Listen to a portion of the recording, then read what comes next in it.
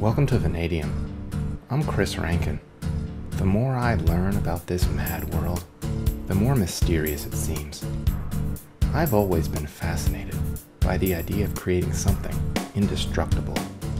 It was a preoccupation in my childhood, and this idea was one of the major forces that drew me into studying material science. Why are buildings made out of concrete and steel and not linguine and marshmallow? With all the technology in the world and everything humans know about alloys, polymers, composites, and nanomaterials, is it possible to create impenetrable armor? What about a sword that can slice right through other swords? Something like the adamantine metal of Wolverine's claw or the Valyrian steel from Game of Thrones. It turns out there was something like this in actual history, something called Damascus steel. Around 500 AD, sword makers in the Middle East figured out a method to produce weapons with near supernatural strength and cutting ability, unrivaled by anything from any other civilization at the time. The overwhelming superiority of these swords and knives is due to the very special alloy used to forge them. The steel was harder, more durable, and could hold an edge longer than any other metal available. The legend is that one of these blades could cleanly slice through a falling silk scarf. This was featured in the 90s movie The Bodyguard. Kevin Costner woos Whitney Houston by demonstrating the sharpness of his antique sword. Back in the 6th century, Europeans who saw this feat were just astounded. Their weapons weren't capable of anything like this. Also, the blades of these special weapons had a striking, characteristic wavy pattern on the surface.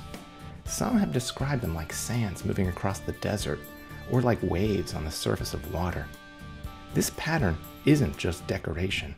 It's part of what gives the metal its resilient sharpness, strength, and durability. It leads to a composite effect, where the light and dark regions of the steel work together to keep cracks and fractures from spreading. There is still some debate about the origin of this ancient technology. But since the steel was supposed to be first created in the oldest capital city in the world, Damascus, the steel became known as Damascus steel. This story reminds me of ayahuasca and the pyramids. Ancient, high technology built from knowledge that shouldn't have been at the command of the people at the time, if we understand history the right way. Material science, in a way, is like alchemy, searching for a process or ritual to turn common things into something extraordinary, something emergent, something more than the sum of its parts. How does someone find the right rocks, grind them the right way, mix them in the right proportions, fire them at just the right temperature for the perfect amount of time? How would someone even begin to figure that out so many centuries ago? Steel itself is the stuff of alchemical magic. Take iron and a pinch of charcoal and end up with the most remarkable and important material the world has ever seen: ancient nanotechnology. Long before chemists developed the periodic table or even had any idea of atoms, alchemists were approaching science through ritual and achieving some success. Alchemists and blacksmiths back then didn't understand why what they were doing worked. They just knew it did. There were no metallurgy textbooks. The recipes for making steel and forging swords were taught and passed down as tradition or secret knowledge. This is at the heart of the story of Damascus steel, an alloy with almost magical properties, with an unmistakable pattern in the microstructure. For centuries, until recent decades, the technology had actually been lost. For a while, no one on Earth knew how to make the material. Before the code was cracked, scientists and blacksmiths were banging their heads into the wall for generations, trying to figure out how to make Damascus steel. But the secret of the steel just seemed uncrackable. Adding to the confusion was the fact that it was possible to replicate a similar sort of ripple pattern in the steel surface, using different methods like lamination or pattern welding. Using these techniques, different types of steel are folded and layered to create the finished product. However, this is not exactly legit. This is not true Damascus steel. It might look the part, but it doesn't cut like the real stuff.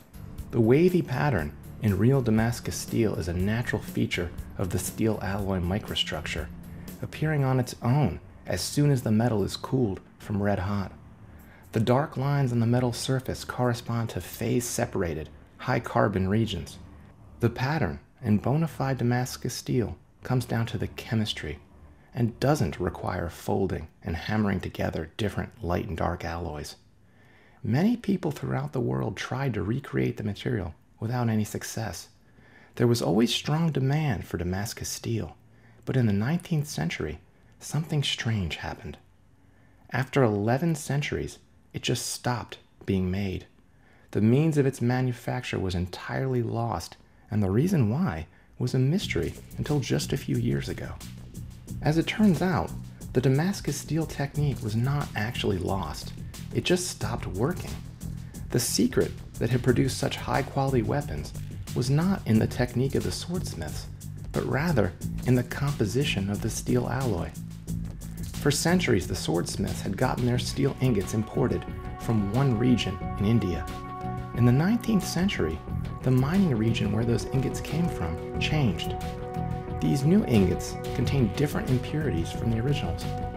Because of the new composition, the new ingots could not be successfully forged into Damascus steel. The swordsmiths didn't understand the nature, the chemistry of the material they were working with. So when the material changed, Damascus steel was just lost. Before this, the secret of the steel was shared by armorers across the ancient world, notably in Persia, where some of the finest specimens were produced. According to Dr. Helmut Nickel, curator of the Arms and Armor Division of the Metropolitan Museum of Art in New York, legend had it that the best blades were quenched in dragon blood. European warriors learned about Damascus steel through contact with Middle Eastern fighters during the Crusades in the 11th century and were impressed by their sharpness, elasticity, and hardness, as well as the beautiful patterned look of the blades, which could not be damaged even by the worst wear and tear. In his 1825 Crusades novel, The Talisman, Sir Walter Scott describes an encounter between Saladin and King Richard, in which the Sultan impresses the English king by showing off the sharp edge of his scimitar, which was marked with tens of millions of meandering lines. For 8 centuries, the Arab sword makers succeeded in concealing their techniques from competitors. Ancient texts found in Asia Minor state that, to temper a Damascus sword, the blade must be heated until it glows like the sun rising in the desert. It then should be cooled to the color of royal purple and plunged into the body of a muscular warrior, so that his strength could be transferred to the sword. The real secret of Damascus weapons isn't human sacrifice, but rather in the chemistry of the raw material, a special alloy from India known as Woods or Ceric steel. I mentioned before that steel is just iron with a little bit of carbon. That's true, but there's a lot more to it. Wood steel is iron with carbon, but there's some additional magic in the mix. Trace elements like vanadium and molybdenum, and perhaps very tiny amounts of things like carbon nanotubes, shape the steel microstructure and give rise to the striking cementite surface bands and insane mechanical properties of Damascus steel. Modern metallurgists are still trying to fully nail down the recipe, and there is still some argument about whether science really understands how this material works. Further research seems to be just intensifying the mystery. Materials scientist John Verhoeven recently published an article on his attempts to reproduce the elemental, structural, and visual characteristics of Damascus steel, with interesting results. A team of researchers based at the Technical University of Dresden used X-ray diffraction and electron microscopy to characterize ancient Damascus steel samples, and they discovered, to their surprise, the presence of advanced materials like cementite nanowires and carbon nanotubes. Maybe there's even more to the story of Damascus steel, a technology with mysterious origins that for a while slipped right through civilization's fingers and became out of reach.